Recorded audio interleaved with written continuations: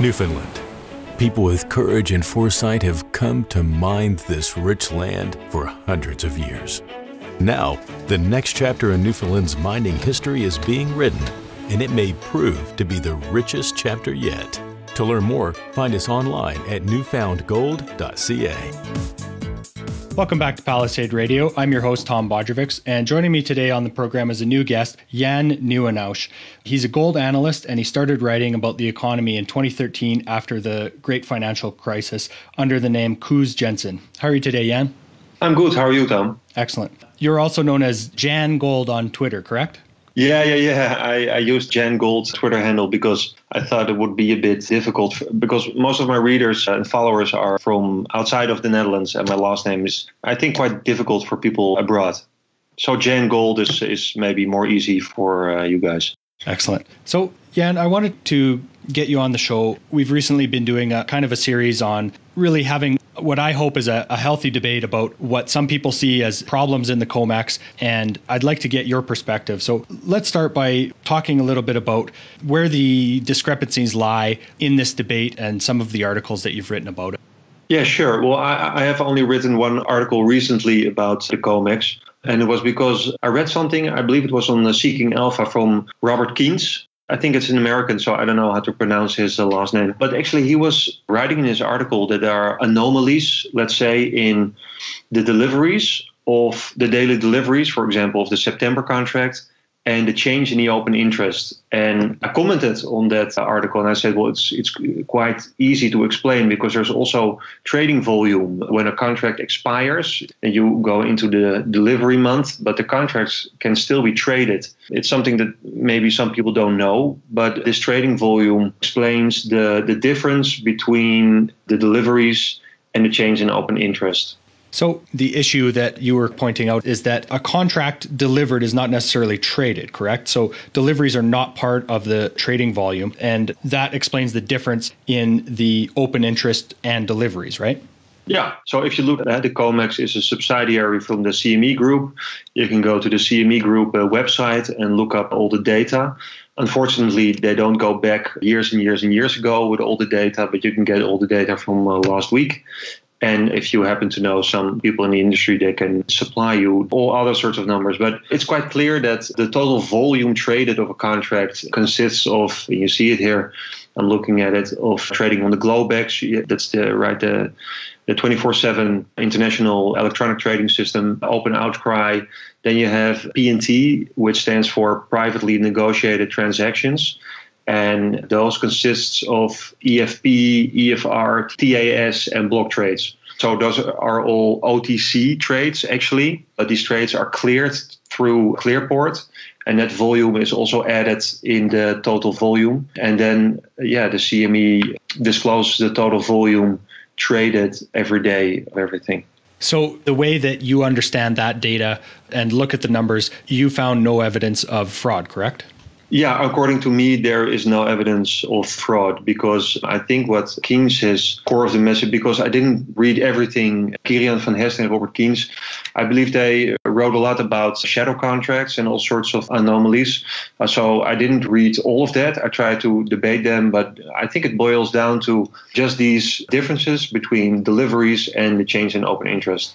So, Jan, one of the other things that Bob Coleman had brought up, the other voice, let's say, for the Comex, was that deliveries of the contracts are dictated by the seller. So have you ever heard of people not receiving their deliveries if they're trying to stand for delivery?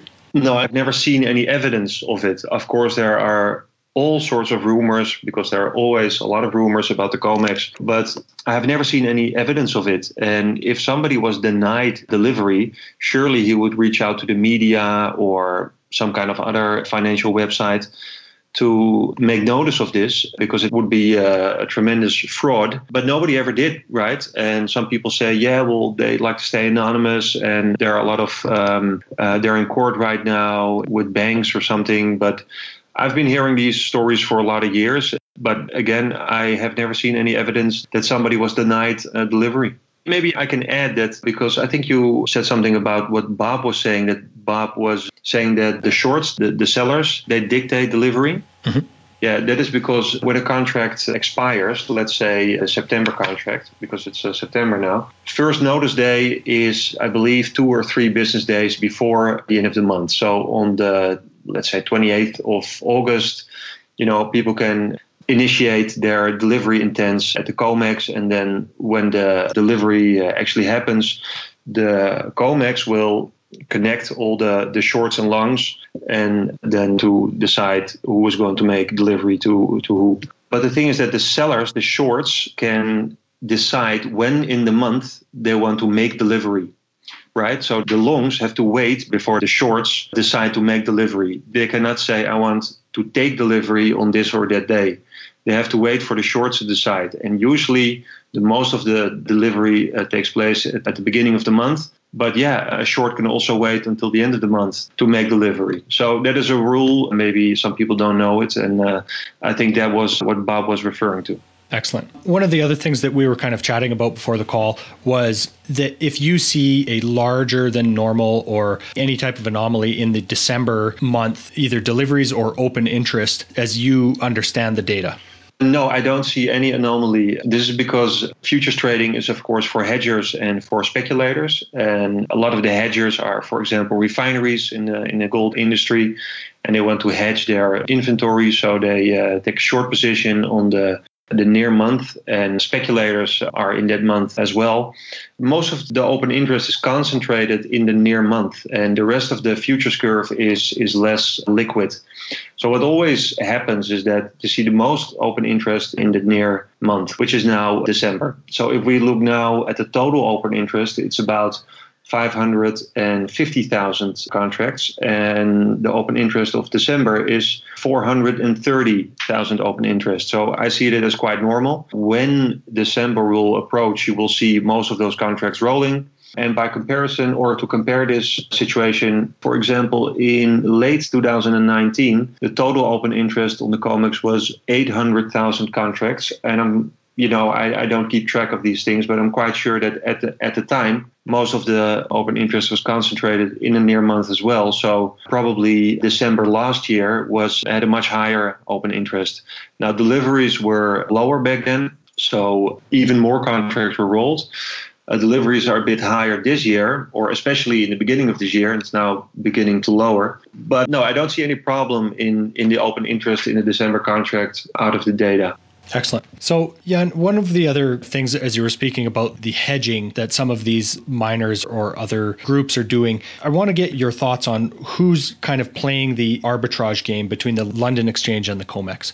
Okay, well, I believe yesterday a story came out from Reuters, and they were quoting a lot of billion banks, and it appeared that we knew that, of course, in March they got burned because usually they are long in London and they hedge their positions on the Comex, so they are short on Comex, long on London. So when we had the dislocation in the market in March, you saw that a lot of banks got burned because the futures price on the Comex went up and up relative to the London price. So their positions started bleeding. Now, some of them were a bit panicking and they started selling their position. That is taking a loss. And of course, that even made the situation worse because if you try to get out of your short position, you drive up the price in New York even more. And then we thought, because the spread between London and New York was still very large all through March, April, May, etc. And we thought, I was thinking, and a lot of colleagues of mine, why aren't these banks coming in again? You can make a fortune by, closing these ARBs. All you need to do is hire a plane and, buy London or Switzerland, buy spot, and sell it on the Comex. Now, of course, a lot of people started doing that. And so that's why you saw all this physical gold moving to New York, and you saw the warehouses being filled with gold. And so, this was a clear, normal market process because you had a spread, and not only the spread between London and the near month in New York, but also between the near month and the next month. And the futures curve was in a very steep contango. It's September now. You could easily, let's say, buy December and sell a few months out, right? And make a quite a significant percentage of profit. In financial markets, some people, they fight over pennies, and these were just like tens of dollars an ounce on between contracts. Anyway, so we just figured out that because of these stories, the billion banks told Reuters that the banks were doing the arbitrage as well. And of course, it's quite logic because, if the planes start flying again and the banks have all the infrastructure, they know all the people, they know the logistics companies. And of course, they made a fortune by doing the ARB, and in part also because if you do an ARB, then you also close the ARB. Strange thing is that it's still a bit elevated, the spread between London and New York, but we're also still in this pandemic situation and we have less planes flying. So maybe it's more expensive to move metal from, let's say, Europe to New York. And it's reflected in the spread.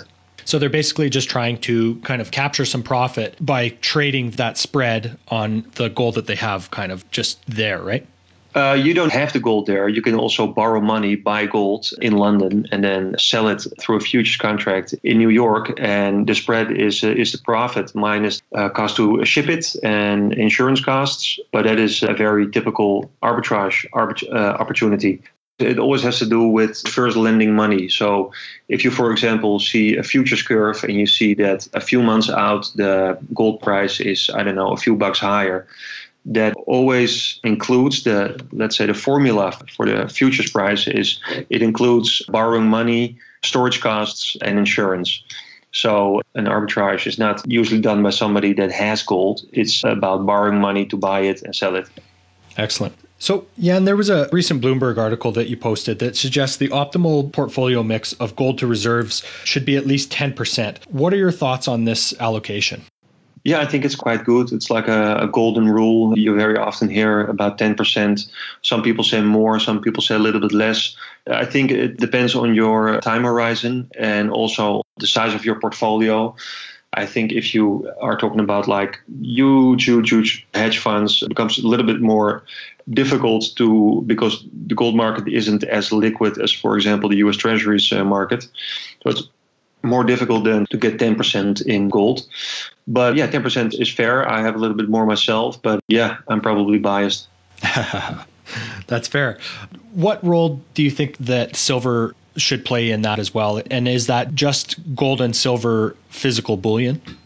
Yeah, when I talk about gold, I always talk, I'm not a day trader or speculator or whatever. I'm a gold researcher, but when I talk about it, I'm talking about the fundamental reasons to own gold. And that is to hedge yourself against the financial system and inflation and things like that. So, and it only makes sense if you hold the physical gold because everything else is a derivative, and a derivative has counterparty risk again, and then it's not insurance. I mean, if you own GLD, for example, and the banks that operate GLD collapse or are frozen, or there's a bank holiday, then, or the stock market is closed, then yeah, there goes your insurance. So I'm always talking about the physical gold. With silver, I'm less of a silver expert because what happens, let's say in the past 100 years, is that silver kind of lost its monetary purpose. And that is because the last metal standard we had was a gold standard. And after that, of course, we had the floating exchange rates. But the central banks all kept gold in their vaults. They all sold their silver. And a lot of the institutional money and, when economists or people are thinking about a new monetary system or whatever, yeah, it's about gold because also the central banks have gold. And, all these big people like Ray Dalio and the big institutions and even some pension funds now are into gold. So I'm primarily focused for this reason on gold because I think gold will get a new role in the forthcoming monetary system. So that's where my focus is on. But my opinion on silver is that in the coming years will probably go up by the same amount as gold does, maybe even more. I see it like this. Gold is the ultimate store of value and silver is its more speculative little brother. So silver can go up even more, but it's just more speculative because like the big money, the institutional money is more focused on gold. And of course, also there are differences between gold and silver. There is less gold, so your gold vault is a lot smaller and it's cheaper to store and it doesn't corrode and etc. Gold is superior to silver. So I think the important game here is about gold. If you're an investor or a speculator or whatever, there are a lot of opportunities also in silver. But yeah, that's how I see it and the differences. Perfect. There was a recent tweet also by Tyler Winklevoss saying that Bitcoin is better at being gold than gold is. Do you subscribe to that idea, or what are your thoughts on Bitcoin being better than gold? Well, I think it's silly. I mean, some Bitcoin people are just posting silly tweets or write silly things about Bitcoin. I think Bitcoin is great. It's a great invention. I think it's just what happens when we develop and technology develops. And I hope it will get a role next to gold. But to say that Bitcoin is better at being gold than gold itself is, of course, that cannot be true. So that's ridiculous. They both have their pros and cons. I mean, gold is physical. It really, really, really does not have any counterparty risk. Also because it doesn't require power or anything. And also it has a track record of, let's say, 5,000-6,000 years. And it's very evenly spread across the world. So this monetary reset I was just talking about, yeah, gold is really the most suitable asset that can provide stability when the shit hits the fan. And Bitcoin has a lot of other advantages. For example, that you can just send it to your friend at the other side of the world without any bank or government interfering. But it also has its downsides. It's very volatile, constantly needs power. You know, I'm absolutely not anti-Bitcoin, but it just, yeah, anybody can make a balance and write the differences and act accordingly. Or, you know, for investors, I would put a little bit less money in Bitcoin than in gold because it's much more speculative, but it also has a lot more upside. Interesting. So there was another article posted recently that was basically saying that the new Fed policy would not get inflation. How could this possibly be? Was this academic study you referred to? I think you had posted it on your Twitter. Right, about economists saying or having done a study about QE being disinflationary or deflationary. Well, that's actually the next part of my question. How could it possibly be that somebody would say that this much currency creation would not result in inflation? And then the second part of my question would be why they cannot tolerate deflation. Right. Okay. So first about the QE and inflation or deflation. When the Fed creates money that is being brought into the, let's say, economy as base money, reserves for banks, and that is only a tiny part of the total money supply, and the broad money supply, M2, it's much bigger. And usually when inflation kicks in, the broad money supply increases. And what you see now is that the Fed and also the ECB and the Bank of Japan, they create a lot of base money reserves, but the commercial banks aren't lending that money. So the broad money supply isn't increasing that much. It has changed now because the US government is spending a lot aggressively than in, let's say, 2011 or 2010. So that is why you see a massive money printing by the central bank. But because the commercial bank aren't creating a lot of money, you know, through fractional reserve banking, they could create money out of nothing, as you know. And at the same time, of course, when there's a crisis, you see all these, when somebody defaults on his mortgage, that money just evaporates. It just is being scraped from the balance sheet from the bank. So actually the money supply contracts. So that's a deflationary force.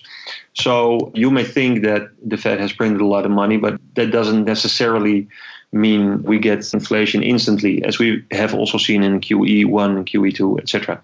Now, there are also a lot more other reasons they find now why this QE is working counterproductive, which, you know, isn't a surprise because the economy is like a nature, and if you disturb nature, everything just doesn't work how you want it to be. But basically, I think I read a study that QE is giving a lot of companies cheap money, so you get overcapacity, but it doesn't reach the consumers because the commercial banks aren't lending. So consumers' demand, aggregate demand doesn't rise, but supply does rise. So that makes QE disinflationary. So you can look at this from a lot of angles. You know, QE also lowers productivity because it gives the wrong incentives to managers because they have access to very low interest rates. You can also say that QE causes inequality and social unrest, what we see now. It causes a lot of things which are predominantly bad. But of course, I think we will get inflation eventually because, central banks have entered the dead-end street and they can't reverse, is what I like to say. So, the economy has become addicted to, once you start to bail out companies, you can't go back, right? I mean, these companies grow bigger and bigger and bigger. You have too big to fail banks, you get zombie companies. I mean, in like 50 or 100 years ago, recession was welcomed because it would clear out the economy, the bad sectors, the bad companies that weren't viable, and it would make the economy more healthy. But now central banks are very fearful for a recession, and because they have created the largest bubbles ever. So they just keep on doing this, hoping that it will sometime be over. But I think it will end in tears. Yeah, there's no real outcome that we can envision that it doesn't end in tears. But why can't the Fed tolerate deflation, Jan? Okay, because deflation is, in essence, there's nothing wrong with deflation. But the problem for central banks now is because we have never been this much in debt as now. I believe that global debt to GDP ratio is like 350%. And I mean, the debt levels are just staggering. So what happens if you get deflation? Prices not only decline, but also wages. So if you, for example, have a debt of $100,000 and your wage goes down, the debt burden increases. So then everything becomes even more, the situation becomes even worse. And also, there's also this, general thing that governments do not like deflation, because if you have $100 and prices in the supermarket go down, you become more wealthier. You gain in purchasing power, but that's an income that they can't tax. So they don't like deflation for that reason as well. So they always aim for a little inflation to stimulate consumer spending. But we have been in this situation of high debt levels for a couple of decades. And this is the reason that deflation is absolutely out of the question. It's kryptonite for central banks. I mean, and you see how they react now, how fast. I mean, the forces now in this crisis are very deflationary if the central banks would do nothing. You got credit collapse, less demand, et cetera, But they cannot tolerate deflation, and they will do whatever it takes, to borrow a phrase, to get inflation. And of course, I just told you about how deflation increases the debt burden. If you get a lot of inflation, it lowers the debt burden. So that's the only way to get out of this debt trap. Interesting. So we could see a recent example of this, doing kind of whatever it takes, but by the Dutch government, they issued a 0% coupon for a 30-year bond. Why would they do this, and what is this a signal of? They do this because there's a big bubble in the bond market, and you can see this by the low interest rates. So, for example, German bonds have negative interest rates in the Netherlands as well, here where I live. And of course, the government issues these bonds because, this is the best time to issue bonds. So, because the interest rates are so low, they like to borrow money because it's free, or even they get paid to borrow money. So that's why they go into the market. And especially, 30 years is, of course, great. I mean, the longer the duration of the bond, usually the higher the interest rate, because the investor, the lender, wants to have a hedge against inflation. But the market is a bit crazy now. It's monetary madness. So you get this 30-year bond at a 0% coupon. So some people actually lend the Dutch government money for 30 years. And you get nothing in return for the next 30 years. Think about it. 30 years. Seems pretty crazy, but who would possibly buy that bond? Well, first of all, you got some pension funds that have to buy these bonds. It's kind of, cooperation between, I think it's even in the law, right? That a lot of the, let's say, pension funds have to invest a significant share in, they say, safe assets, and they mean government bonds. So it's financial repression. But anyway, there can be, of course, if you know this situation about high debt levels, etc., and the central banks can only get out of this by even lower interest rates and even higher inflation. And if you buy this bond today and the interest rate on it goes down next week or in 2 months, then the value of your bond goes up. So speculators, if you have the guarantee of a central bank that interest rate will go even lower, then of course, a lot of people will buy these bonds to make a profit. But eventually, and that's they're riding the bubble. So we'll see how it ends. Absolutely, we will. I'd like to go a little bit further east now and get your thoughts on what effect China starting to liquidate its U.S. treasuries could have on the U.S. Yeah, well, in recent years, there was also always a very spooky scenario and a weapon by China because they have, let's say, 1.5 trillion US dollars in treasuries. And if they would sell those, then, of course, their interest rate would skyrocket. But I don't think that's a real danger anymore because this is what the Fed, prints and buys on a Wednesday afternoon these days. So I don't think it's a serious weapon for China anymore or a threat to the United States. Very interesting. Since the beginning of history, we've seen that whichever country owns the most gold has the reserve currency of the world and also the military power of the world. So who owns the most gold right now and who stands to be the most insulated because of their gold reserves? Well, it's actually quite evenly spread, the gold around the world. And I wrote an article about this, and I think it was kind of orchestrated a little bit, or in any case, the European central banks started selling some of. After 1971, there was a big problem for the US because Europe had a lot more gold, let's say Western Europe or Europe. But I mean, Western Europe had a lot more gold than the US. So in 71, the US had like 8,500 tons and Europe had about, I don't know the exact number, let's say 13,000 tons. But of course, this was a problem for the US, and they tried everything to demonetize gold, and they also used political power and blackmailed Germany, for example, that if Germany would redeem any more dollars for gold at the US Treasury, then the US would withdraw their troops from Germany and not protect them anymore against the Soviet Union. It's funny that the US is now actually withdrawing troops from Germany, and I think there's a possibility that Germany will repatriate more gold from New York. But anyway, coming back to your question, who has the most gold reserves? I think as a monetary union, Europe has. I think China has about, official gold reserves. China has about 5,000, maybe 6,000. They say they have 2,000, but I did some research on it once, and I'm quite sure they have at least 5,000 tons. Then we have Russia, which has a little bit less, about 3,000 or something, I think. And the US has 8,000 now. And I think Europe, or let's say the Eurozone, has, I believe, 11,000. So as a monetary union, Europe has the most gold, but we are not united. We have a lot of problems here. It's eating away democracy, this European Union.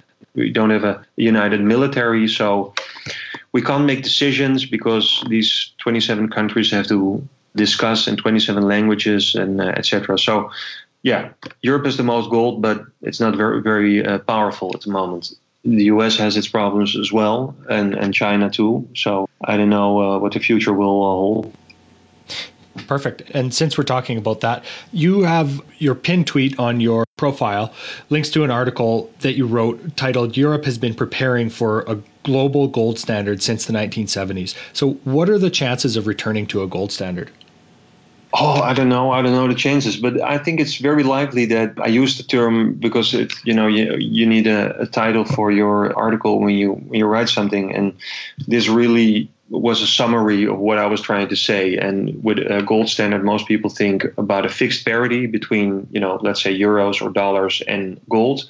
But I don't know if it's going to be a fixed parity system or another system where gold will have a very prominent role. It also can be that, for example, gold will be the world reserve currency in terms of taking up the biggest share of international reserves.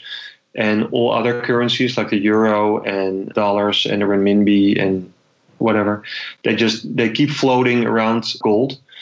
So you don't have a fixed parity, and then maybe even international settlement is done in gold, and so you get a multi-reserve currency system, and maybe for transactions you get fiat currency, but for savings, central banks and pension funds, they all use gold. That is another option. that wouldn't fit the normal description of a gold standard, but that's possible as well. I think that is very likely that we are moving towards a system that incorporates gold, because like I just said, there is so much debt and there's so much instability right now, and central banks are not in control anymore. I mean, all they can do is print what's the best outcome, inflation, and that the debt burden goes down. But a lot of people will get angry and the weakest in society will suffer the most from inflation. So when you get that social unrest and all this anger and everything, you really need to regain trust of the population, and gold is very suitable for that. Interesting. So in doing research for this interview, Jan, I came across you saying that you had heard about a certain European banker that wasn't allowed to talk about their policies around gold. Why would that be? Because gold is too important to openly talk about. So this was a gentleman I know, and he used to work at a central bank in Europe. And when I was researching this article you were just referring to, I asked around, I tried to collect sources, read books, etc., and I asked him, so what I found was that European central banks in the 90s and also in the early 2000s, they sold gold to equalize gold reserves internationally. So, for example, the Dutch central bank, the Netherlands is a very tiny country. We had, I believe, 1,700 tons of gold, and we sold 1,100 tons of it. We only have 600 now. And in Parliament here, the Minister of Finance was asked, why did we sell all this gold? It was in 2010, I believe. This was raised in Parliament. And he said, well, because we thought we had too much gold proportionally to other countries. And I also got some other sources on, this policy of selling gold to equalize gold reserves relative to other important gold holding nations, it said in the answer of this minister. Anyway, so what happened in 1971 is that Nixon, of course, closed the gold window, and dollar holders abroad couldn't redeem their dollars for gold anymore at the Treasury. And a diplomatic battle started between Europe and the US. And ever since, there is a lot of evidence that through the decades, Europe has been trying, while not talking about it, because central bankers are very concerned with stability. You may be surprised to hear this, but this is their original task. But what they've been trying to do is keep gold in the system. And for example, in the 70s, first you had the two-tier gold system. So in the free market, the gold price was allowed to float, but between central banks, there was an agreement that gold could only be exchanged for an official gold price. It was way lower than the free market price. Of course, it didn't make sense, and no central banker was selling any gold for this ridiculous low price that was dictated by the US. And this was called the two-tier system. Now, in the 70s, the European central banks were trying to get rid of this two-tier system. Then in the 80s, they launched the European monetary system, which was the precursor of the euro system. And part of this ridiculously complex system was a currency unit, which was called the ECU, ECU. And that was partly backed by gold. So there was a bit of liquidity in the gold market again. And also European central banks started leasing gold, lending gold. And I think in part they also did this to keep the gold market alive, to keep the gold market liquid. Then in the 90s, they started selling some gold, as I just said, to equalize reserves internationally. And all this are kind of hints that, they didn't, just like the US, they didn't sell all their gold, right? I mean, all these central banks still have gold. That can tell you a lot. I mean, they all hang on to their gold.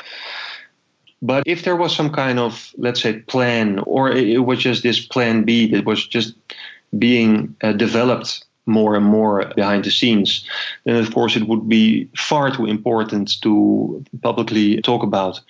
So to come back to this gentleman I asked about, I asked him, this ex-central banker, about, did you know, because he worked at one of these European central banks when they sold gold, did you know about this gold policy of equalizing gold reserves? And he said, yes, I knew about it, but I can't talk about it because it's confidential. And I find that I do a lot of research that I never publish because it's just work in progress and stuff. For example, also send a lot of freedom of information requests to central banks or governments throughout Europe or throughout the world. And I very often get, when you ask something about gold, no, that is part of some kind of secrecy act. No information on that. You can ask us anything but gold. So it really tells you that, it's a lot more important than what they want you to believe, although European central banks have drastically changed their communication about gold in the past, let's say, 3-4 years. I mean, you must have seen these quotes on the website of the Dutch central bank that gold is the perfect piggy bank and it can be used if the system implodes to build up a new system. And the Italian central bank writes on his website that gold is an excellent hedge against adversity and high inflation. And I mean, this is just mind-boggling, right? I mean, these are central banks. They have one task, and that is provide financial stability. Now, they issue their own currency, but on their website, they promote another currency. So this is, if your eyes are open, these are signs of developments of they have been repatriating their gold. Certain central banks in Europe have been upgrading their gold to current wholesale industry standards. They changed their communication. In Eastern Europe, they have started buying gold. Hungary, Poland. We know central banks in Asia buy a lot of gold. This is really happening. So that's why I took because your question was, why can't he talk about gold? Because it was a little bit too important. Because if you openly talk about these things, you will get shocks in financial markets. And central banks like to have stability and things to change gradually. Absolutely, and that's quite interesting and illuminating.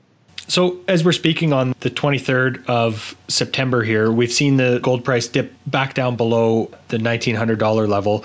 Could we see, in your opinion, $1,500 gold before another move higher? I don't know. I'm not really a technical expert at this moment. I don't think we can go this low because the price of gold in US dollars is very correlated to inflation expectations and interest rates. So you must have seen these charts of real interest rates from TIPS bonds, American bonds that are inflation protected. But those rates are actually because those bonds are traded. And what those bonds actually say is what the market expects in terms of inflation. So it can go a bit, of course, interest rates will stay zero for, let's say, the coming years. And inflation expectations can go a little bit lower because we also have these deflationary forces.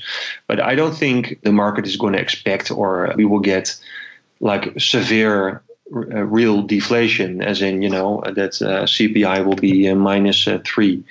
Central banks won't tolerate that. And markets won't, because of that, markets won't expect that as well. So I don't think we're going to go that low, but it can be a bumpy road, right? I mean, we can get all these economic shocks with high unemployment, social unrest, collapsing stock markets. I mean, the S&P is still very much overvalued.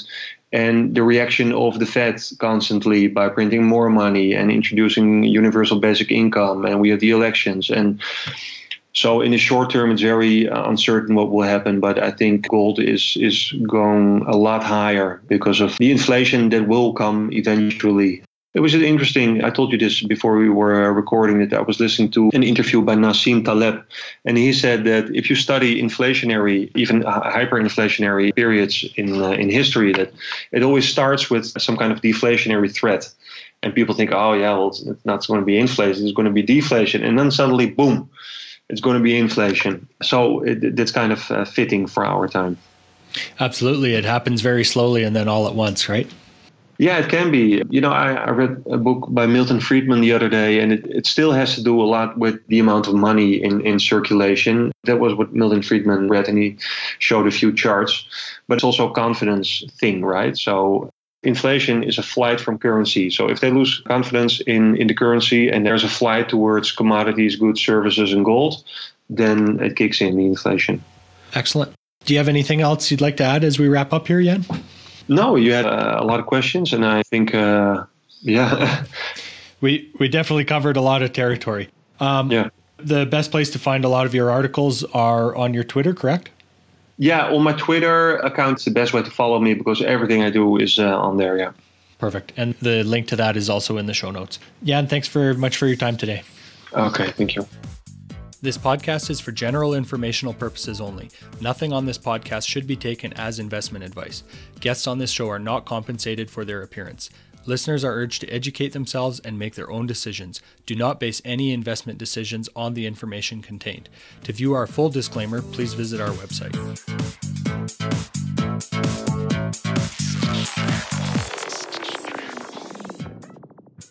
Think you understand the junior mining sector and you think that the participants in the mining sector, junior mining sector, are good people and kind people, hit the bid.